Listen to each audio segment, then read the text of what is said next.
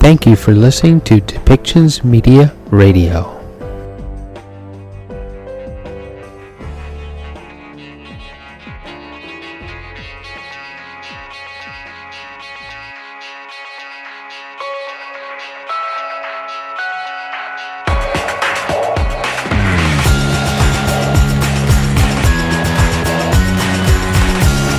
Welcome to Policy and Rights, the show about government policy and human rights.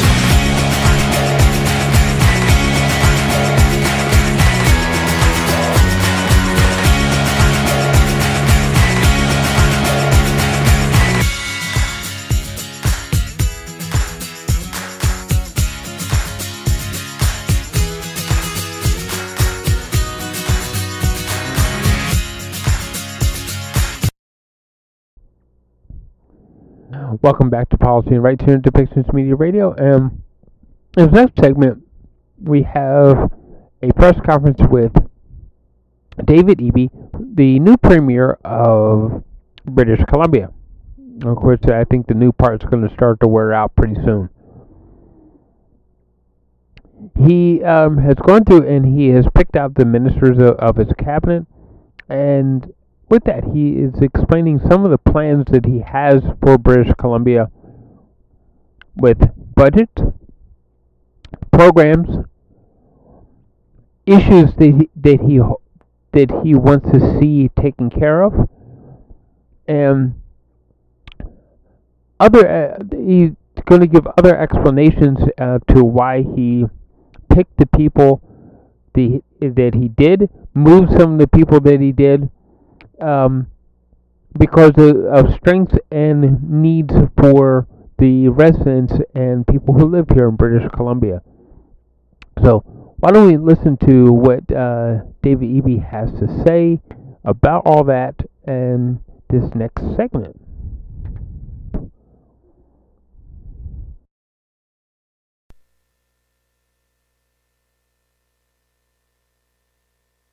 Is going to be able to solve these problems. In fact, no one level of government. We require the cooperation support of the municipalities, the provincial government, and the federal government on this very important issue.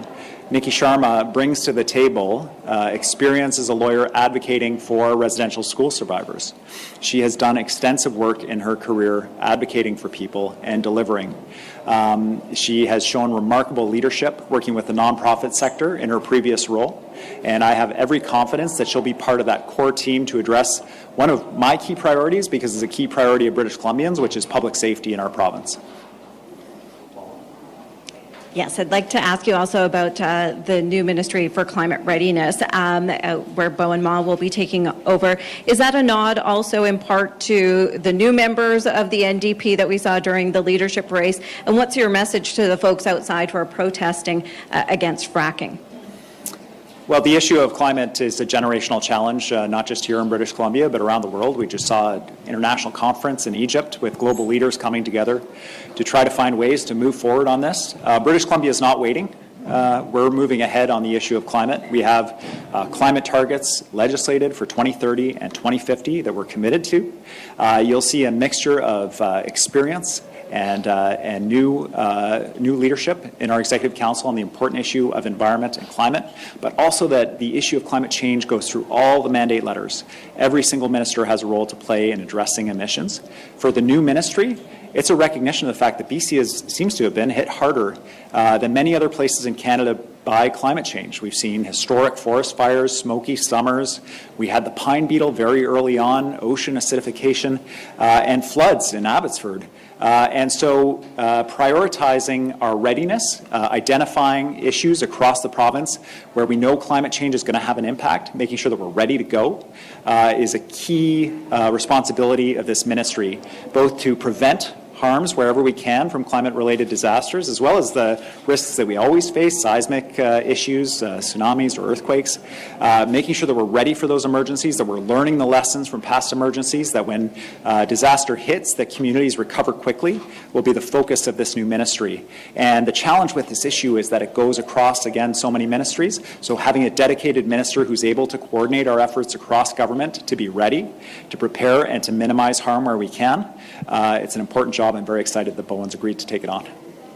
Our next question is coming from Katie DeRosa, Vancouver Sun. Thank you, Premier. Can you give an insight as to your decision around finance? Minister Conroy moving into finance, and it seems like it's a bit of a demotion for Minister Robinson from finance to her now portfolio. Can you give an explanation of why you made that decision? A couple of pieces. Minister Robinson has responsibility for a critical role in our province. I think all British Columbians are aware that our economy is growing quickly. A lot of employers are looking to hire, and they are finding that they're struggling to find employees with the skills needed to fill roles, and that is in government, that's in the private sector, the nonprofit sector. Finding people with skills that are needed is a big challenge across our province. Selena's experience working with business, working in the nonprofit sector, as finance minister, she's going to take that dedication and that enthusiasm for the role to this important piece of work, which is making sure that our colleges, our universities that are ready for the challenge, that they're delivering people graduating with the skills that we need, but also that British Columbians have the opportunity to upgrade their skills, to learn new skills, to fill those jobs that are available. We've got a big challenge. We've got more than 1 million new jobs coming online in our province. We need people who are skilled and ready to go, and Minister Robinson has a huge responsibility there. I have huge confidence in her, and that's why she has that role. For Minister Conroy, I'm really excited that she's agreed to take on this role. She brings to the Ministry of Finance role extensive experience across government. I've worked with her for almost a decade now, since I was first elected. I've seen her at work. She is rural tough, and British Columbians want someone like her on their side. She is a great compliment to me in the sense that she comes from a smaller community in the province. She has that rural lens on things. And also, I know that she has the values that British Columbians do, the priorities that British Columbians do around delivering on healthcare, on housing, on public safety, and building a strong economy. I'm really excited that she's taken this on, and I'm sure she's going to do a great job. Follow-up, Katie? Yes, please. With the new housing ministry, what tasks do you want to see in perhaps the first 100 days from Minister Kahlon? So I am really pleased that Ravi agreed to take on this critical role. For so many British Columbians, the issue of housing is top of mind, whether because they're seeing people living on the streets and sidewalks in their downtown cores or in parks, or because they have a reasonable salary, they have a decent job, and they just can't find a place to rent, or that they could even imagine that they could afford to buy. This is a critical role, and there are huge initiatives in Mr. Kahlon's mandate letter. He is going to, pardon the pun, he's going to build the foundation of our government's move into an area where we haven't been for many years, which is delivering affordable, attainable, middle-class housing. This is something that the federal government used to be very involved in, but they've moved back from that. But now they're back at the table on housing, and so are we. And we're going to deliver on this commitment. Mr. Kahlon's record speaks for itself in delivering on the priorities of British Columbians, and I'm very enthusiastic about him building this portfolio, building homes to support British Columbians. Next question is coming from Richard Zussman, Global News. You're surrounded around those in your cabinet. There are some that are out. Can you explain the decision to remove Nicholas Simons and George Chow from cabinet? I'm really grateful to George Chow and Nick Simons for their work in cabinet, for their leadership, and they are going to continue to assist in responding to the challenges that British Columbians face. I am looking to Minister Chow in particular to support the work that we have to do in the downtown east side and in Chinatown, in Vancouver, and making sure that we're responding to the needs of both the community in Chinatown, but also the downtown east side. He's going to be taking a leadership role there. Minister Simons is going to have a key leadership role in our caucus. We have a big caucus. We have people from all across the province. Making sure that everybody is working together in partnership to deliver for British Columbians is a huge job, and Nick will provide a critical support in that. So I'm very grateful to them for their work and for their continued leadership. Follow-up, Richard. The cabinet change marks some generational shift. Can you speak to the youth that you've injected here, but also what message it sends that in the finance portfolio, Katrina Conroy has served for a long time. She is not part of that generational change. Why not have a younger finance minister? Sorry, Kat.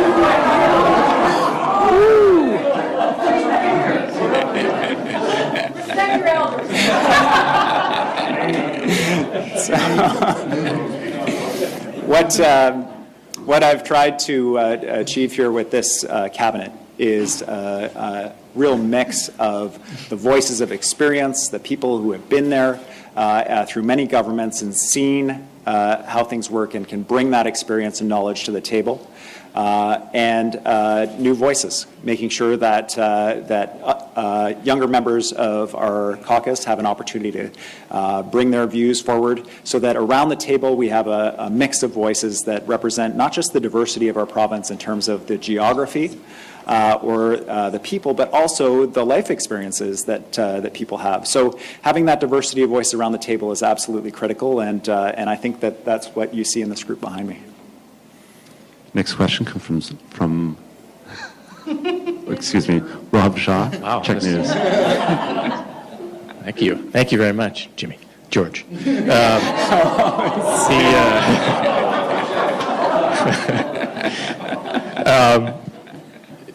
Could you explain, Premier, to parents of autistic children why you did not make a change in your children's ministry, given you have reversed the most significant change in that ministry over the last year that the current minister has spent time defending and now is no longer in place? Yeah, I'm really glad to see Minister Mitzi Dean taking on what is a very challenging portfolio. Mitzi delivered historic legislation recognizing the authority, the jurisdiction, the ability of First Nations across our province to support their own kids. And this is a transformational shift in how the ministry works. It was a massive undertaking involving nations and Indigenous leadership across the province, and she delivered it. She also delivered significant reforms to the children in care system, especially around kids aging out of care, supporting them so that they don't end up on that superhighway to homelessness, as it's been described, that they're supported well into young adulthood so that they can have a good, strong start. The issue, the specific issue that she went headlong at and fearlessly at, of the fact that there are a significant group of kids and families in our province that are not getting the supports that they need because they don't have that autism diagnosis. She went at that courageously and is working to address that issue. The issue of individualized autism funding and the anxiety that families felt that their kids would not be able to maintain their relationship with their support team that families had painstakingly built, that was interfering with our ability to work together to address what everybody agrees is the core issue, which is these group of kids and families that are not getting the supports they need right now. So by taking that issue off the table, Minister Dean will be able to deliver, just like she did in so many other areas of her portfolio, for parents of kids with autism, for those families, and also, and importantly, for the parents and families that aren't getting supports right now because they don't have that diagnosis. Follow-up, Rob? Just back on the budget issue, changing the finance minister in December, could you talk to us a bit about the budget? Is it done? Like, typically it's done by now for February. Were you able to craft the budget that you wanted, and does changing the minister right now impact that? Are you still making changes to it, or just sort of sketch out where that's at? Sure. In making decisions around government, especially around changes in government, one of the important balancing considerations is wanting to move quickly and address issues quickly for British Columbians that they see that are front of mind right now. And knowing that when you have somebody taking on a new portfolio, there's always a learning curve, there's always time spent coming up to speed. So trying to balance that in the cabinet, you'll see people who are continuing in their old roles, but you'll see some people shifted to new roles. And as far as the budget goes, Minister Robinson has laid a strong foundation for the budget. We've been working ever since I became leader of the party. To make sure that the budget includes the key priorities of British Columbians. And Minister Conroy is going to continue that work. The budget is not finished. It's an ongoing piece of work. And British Columbians will see the budget as planned and as scheduled. And I look forward very much because to releasing that budget, because it will reflect their priorities around making sure they have a decent place to live, their communities are safe, that healthcare is there for them when they need it, and that we're building a strong economy with some of the global threats we're seeing out there right now. Next question from Fran Yaynor from Northern Beat. Thanks. Hi, Premier. Nice to see My you. question is about Minister Whiteside. Mm-hmm. Just wondering, with her move from education to mental health and addictions, whether that means the government is going to be beefing up the other 3 pillars to the strategy, including education. So one of the reasons why I'm excited that Minister Whiteside took on this challenge of the portfolio of mental health and addictions, it's a really challenging portfolio. Working with families who have lost loved ones, hearing tragic stories of the impact of the toxic drug supply on British Columbians, it is an awesome responsibility, and there are a lot of expectations and high pressure to deliver on what has proven to be a very challenging area for us. And so Minister Whiteside brings a couple of key pieces to the table that I think will be of great assistance, and I want to recognize and thank Minister Malcolmson's work in this area. Mr. Whiteside, Jennifer, brings experience in the healthcare sector, working with health authorities, understanding how to ensure that our healthcare system is part of our response to the toxic drug crisis. You'll see that in our public safety announcement, the new model we're working on with St. Paul's of seamless triage from the emergency room to detox to treatment to housing to help people deal with addiction. When they have that moment of clarity, when they wake up in the emergency room after having overdosed, that we can divert people. So you'll see a real increase in emphasis on that healthcare response and that treatment response. And certainly coming from the Ministry of Education, understanding how important it is to reach kids, to get the message out about the risks of our toxic drug supply is another critical piece that she brings to this portfolio as well. It's a huge challenge, and I'm glad she's taken it on. Follow-up question, Fran? Yes. Question on the rural-urban representation in your cabinet. Obviously, you have many fewer members from rural areas and a larger population to represent in the urban areas. But rural already, people often don't feel themselves reflected in this government. What message do you have for them in terms of the limited rural representation? I think it's critical that British Columbians see in our government team themselves reflected, their concerns and their priorities reflected both in the cabinet and in the government as a whole. So for rural British Columbians, they're seeing a new finance minister who who really, to my mind, represents the best of rural life with a background in agriculture. She's a hunter, and she is tough. And I am really excited that she is going to complement and bring that perspective in a very high-profile and significant role to our team. The message to rural British Columbians is the same as to British Columbians all across our province, which is that we are going to deliver for you, no matter where you live. Your perspectives and priorities are represented around this table, and we're going to make sure that we address those priorities. Next question comes from Les Lane, Times columnist. Oh, thanks. Premier, I'm under the impression that your housing changes announced recently, specifically to the Strata Council rules and regulations and laws, have started a real groundswell of concern, and it's getting bigger, it's not going away. Do you agree with that assessment? And Minister Callan's job, what is it in regards to that? Is he going to have to placate a lot of these people who are pointing out potential unintended consequences, or is this going to get done one way or the other? So I think with respect to housing policy,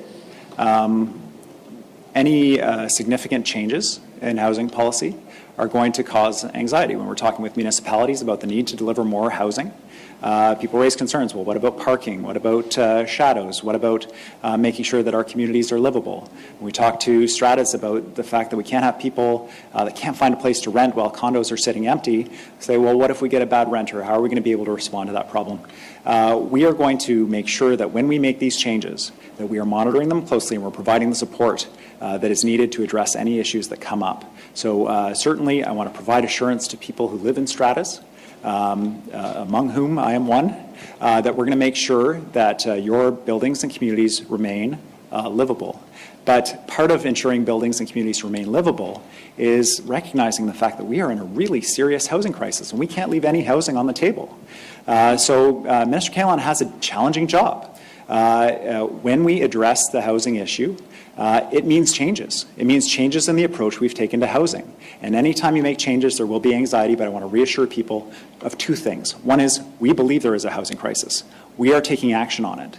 And the second is, we will monitor the changes we're putting in place to respond to any issues that arise from those changes. And if they're not delivering what we want, then we're going to address that. That's what leadership is, and that's what this team behind me is all about. With those changes in... Sorry. The changes, some people are speculating increasing the rental pool in a strata council can make significant changes in insurance rates, which have already escalated over the past few years. Is that one of the things that you would be open to consider the ramifications? Well, strata insurance is a significant issue for many British Columbians, and among other things, an area where we've seen rising costs.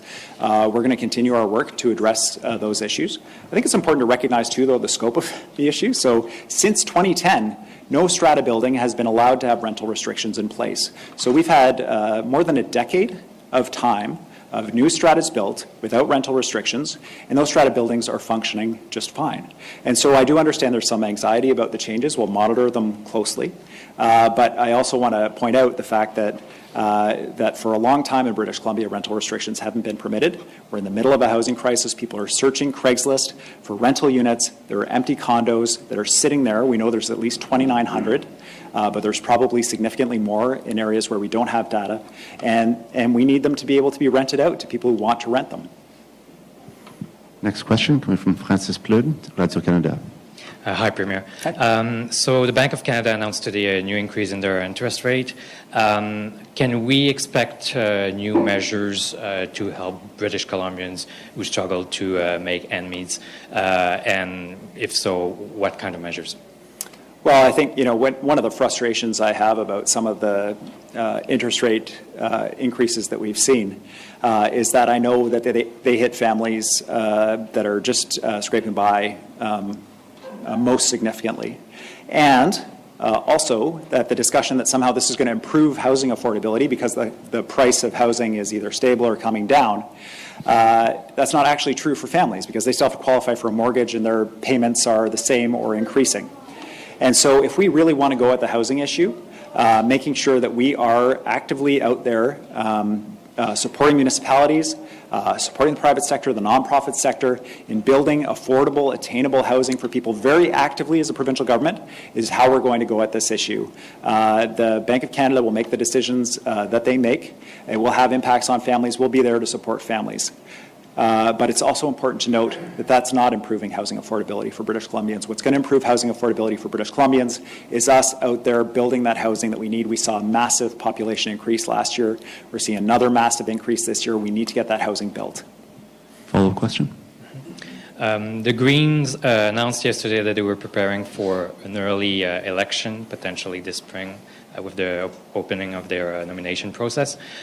Should British Columbians prepare for that prospect as well? I don't know how many times I can say it. I am committed to a fixed election date for British Columbia, and the reason is quite straightforward. I was all across the province. I didn't hear one British Columbian say, gosh, you know what I really hope happens now is a provincial election. They said deal with public safety. They said deal with housing, deal with healthcare, make sure our economy is strong in the face of global headwinds. And that's what we're going to do. We have 2 years. We have a mandate from British Columbians to deliver. And I know my colleagues behind me and myself, we didn't get into politics to run elections. We got into politics to deliver for British Columbians. We have an opportunity to do that, and we're going to do it. Next question.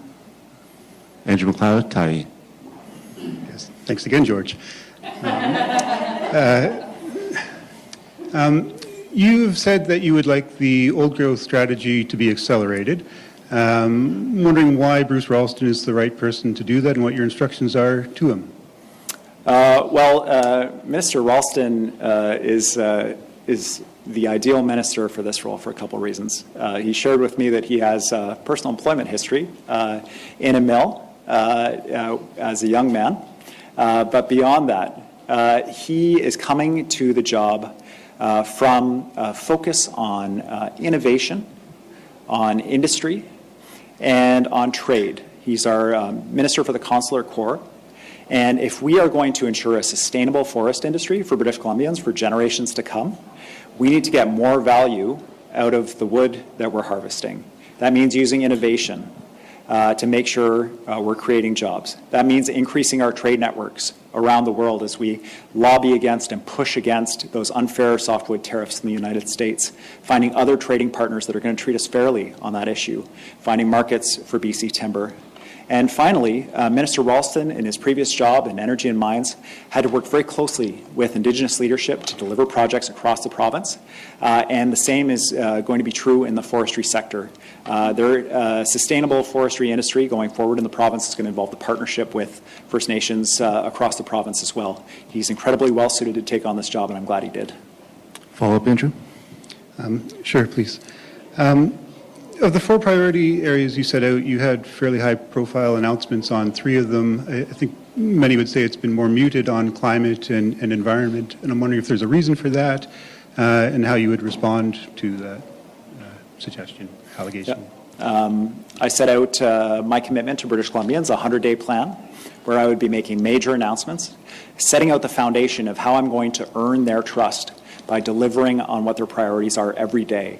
This team behind me is part of that process as we put the pieces in place to deliver on those priorities of healthcare, of public safety, of housing, and of course a clean, sustainable economy that works for everybody. We're going to take on that global challenge of climate change and lead again as we have in British Columbia with our Clean BC plan. And I'm really excited about the work that's going on, and British Columbians will see action from our government on that important file, as well as their other priorities. Next question coming from Rob Buffum, CTV Vancouver Island. Hi, Premier. People had observed that the last cabinet was disproportionately island-based under an island premier. There's actually now an additional member of cabinet from the island. Did you give any consideration to, I don't know, changing the geography or the layout of those choices? There's a couple shifts that you'll see in this cabinet behind you, and one of the pieces that I'm particularly proud of is the presence of MLAs from the Fraser Valley in our Executive Council, our Minister of Agriculture, Minister of State for Transportation and Workforce Readiness, strong MLAs from the Fraser Valley to ensure that that voice is well represented at the table. You see leadership from Surrey, fastest growing community in British Columbia right now. Our new Minister of Education, Rachna Singh, coming from that community, making sure that we're delivering for education for parents and kids in fast-growing communities like Surrey. It's going to be her priority. So you'll see leadership from all across the province in this Executive Council, and ensuring that British Columbians can see themselves in this group of Cabinet Ministers was critically important to me. Follow-up, Rob? Yeah, I'm just wondering if you could kind of spell out what the rationale was for moving 2 of the island MLAs, Sheila Malcolmson, I guess Sheila in particular I'm wondering about, but also Lana Popham. What were your thoughts there? So we have a really important piece of work to do around our tourism, arts and culture sector. Coming out of the pandemic, obviously tourism was the industry that was the hardest hit. And the impacts on tourism providers across the province was huge. So Lana, in her work in the Fraser Valley, responding to the impacts of the flood on farmers, she has the ability to work with stakeholders to support people coming out of disastrous impacts on their businesses. She's going to show real leadership there. We also have major sporting events happening from 2024, 25, 26, and 27. There's really fun and exciting things happening in British Columbia, and making sure that we get the maximum benefit out of those events for our economy, for British Columbians, that everybody has a good time, but also that we see lasting jobs and impacts in our tourism sector. Lana, her work in agriculture demonstrates her expertise in that. She's going to bring that expertise to tourism as well. With respect to Minister Malcolmson, she did a really significant amount of work building that framework around mental health and addictions across the province. Really challenging and demanding work on a emotionally demanding portfolio. She is going to be able to leverage her relationships across the nonprofit sector, across community leadership and Indigenous communities, that base that she built in her previous ministry, in the Ministry of Poverty Reduction, continuing our work to drive down poverty rates in the province, implementing our poverty reduction plan, and also supporting the Minister of Housing and the all-of-government approach to deal with the homelessness that we're seeing in many communities. It's an important piece of work, and I'm excited that she's agreed to take it on. Next question comes from Lisa Eusta, City News 1130. Just one question. You've picked your team. Now I'm wondering about what your management style is going to be. You know, what fingers do you still want, you know, what pies do you still want your fingers in? When are you going to stand back? Especially, you know, the Attorney General, that was your last job and you have someone new in there. So I'm wondering how you're going to manage all this. Are you going to micromanage? This is the provincial government of the province of BC is a massive enterprise. It requires leadership from every single one of our elected MLAs and certainly of the cabinet ministers. They will have to drive their portfolios. They have been given very clear mandate letters that set out the objectives of government that they need to deliver on, and I have confidence in every one of them to deliver that. My role will be in supporting them in those challenging issues that cross ministries. One of the challenges of government is always the possibility that people would operate in a silo. So making sure that we're working on the most challenging issues we face involve 2 or 3 ministries at a minimum. And so for the Premier's office, for my management style, will be coordinating and making sure that we're addressing those priority issues that British Columbians have in a coordinated way across the provincial government. We have time for one more question. It'll be coming from Mary Brooke, Island Social Trends. Hi, thank you. On the housing file, you're going to have to escalate construction, and I'm just wondering what portion of that or how you're going to target purpose-built rental, because that's part of the equation, as you've already stated. And then a shortage of workers in the construction industry seems to be part of the problem there. So I'm just wondering any direction you might be giving to post-secondary to direct more people into the trades, and also would there be any redirection within immigration to look for trades coming from international sources? Thanks. Great question. So on the issue of housing, there are 2 components to it. Obviously, we have really fast-growing communities. We need to build that housing. It includes purpose-built rental housing to make sure that people are looking for a place to rent can actually find a place to rent, but also attainable housing to own to give people a chance to get into the housing market and set down roots in a community. This is very challenging work. And so Minister Kahlon has a number of initiatives set out in his mandate letter, which include things like protecting the rental housing that we have, setting up a fund that will assist nonprofits in buying existing rental housing to make sure that it's protected. Every person that's rented can imagine the feeling that you would get when you wake up in the morning and you realize the building that you live in has been put up for sale. What does this mean? Does this mean that I'm going to be evicted? Does this mean that my rents are going to be hiked, and so on? To know that there's a possibility and a fund set up to buy that lower cost rental housing that people are living in, especially seniors, to make sure that they're protected from eviction, and that if the property is redeveloped, it's done in a way that they're able to move back into a new suite at the rent that they can afford. This is absolutely critical. So protecting the rental housing we have is significant. The other piece is building new rental housing. And we do have a challenge around skilled workforce. Minister Robinson is going to take that head on in her new role. And beyond that, we will be looking to leverage opportunities around modular construction and other ways of approaching housing construction to make sure that we can drive down the cost of housing while ensuring quality and ensuring the ability for British Columbians to find that housing that they need. Follow-up, Mary? Yeah. BC-based food production is a problem that we've seen in the province. There's still vulnerability in the Fraser Valley area after the floods, but that's not a situation that's resolved anytime soon. That all the dikes need to be, shored up and maybe redirection of the river at some point. And there's also a shortfall of food production on Vancouver Island. So what is your vision for how food security is going to be enhanced in BC? Many British Columbians, it may not be obvious to them, but agriculture is a huge economic driver in our province. And I see really significant potential for us to expand what we're doing around agricultural production and processing that increases not just the opportunity for jobs in BC, which is really positive, but also food security, that we have food production and processing within the borders of British Columbia. So if the roads are washed out to Alberta, or if the border closes to Washington State, that we are able to make sure we're delivering food for British Columbians that they need. It provides the possibility of lower prices for food because the food is produced and processed in British Columbia. It doesn't have to be shipped so far, reducing the cost of gas. And also it creates the possibility of export markets for our agricultural products. Foods that are grown and processed here, British Columbia has a reputation around the world for clean and safe food, which is really significant in a lot of communities. So driving those opportunities for food export to grow our economy and make it more secure in the face of the headwinds we're facing globally as jurisdictions like California reduce their food output. This is a big economic opportunity for British Columbians. Having a Minister of Agriculture who not only lives in the Fraser Valley, but is a former local leader at the municipal level in the Fraser Valley, that has experience with agriculture, that has those relationships, and she will be supported by our former Minister of Agriculture, Lana Popham, to leverage those relationships that Lana built over the last 5 years. I'm really excited about the possibility of agriculture to be a core piece of growing our economy, reducing emissions, increasing food security. The potential is endless.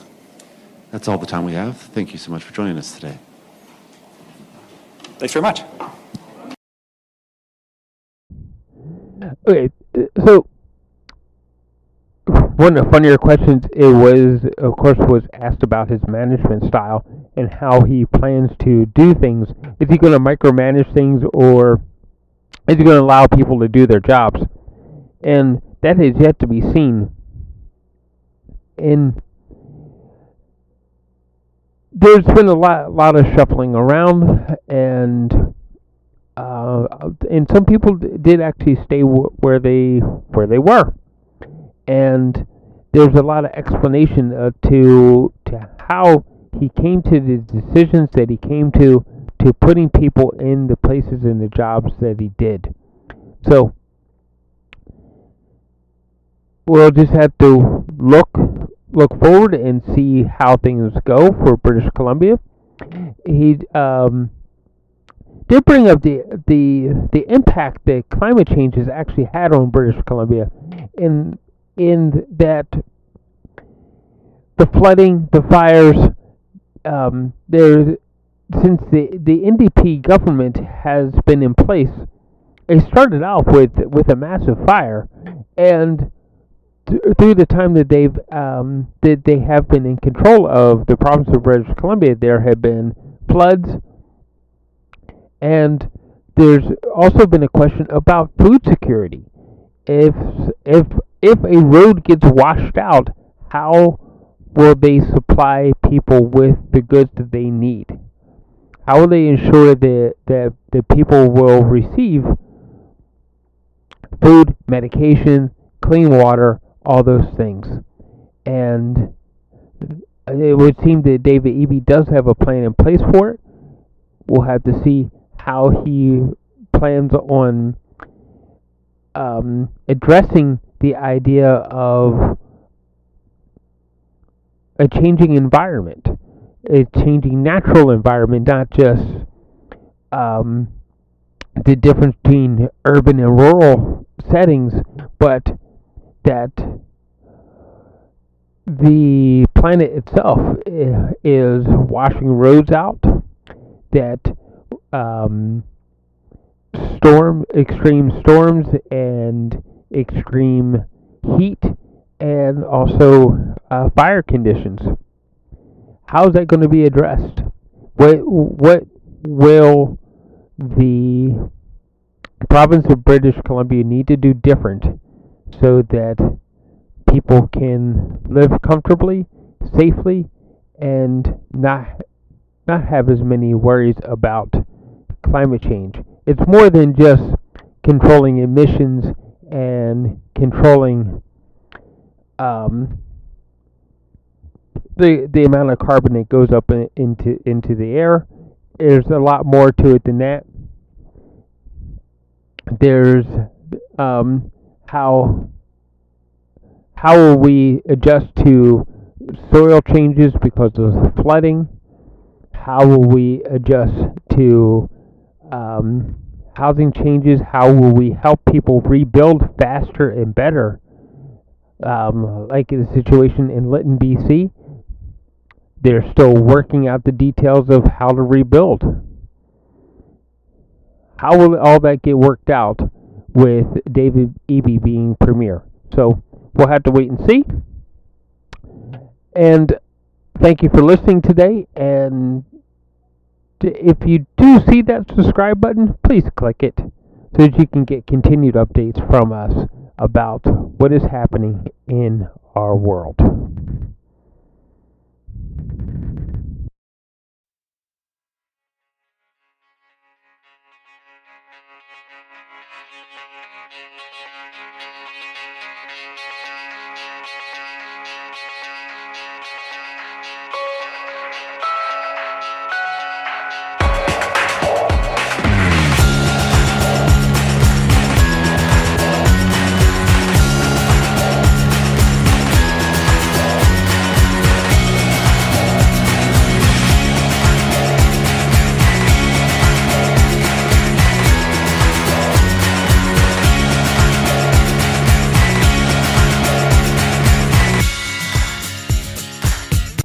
This show has been produced by Depictions Media.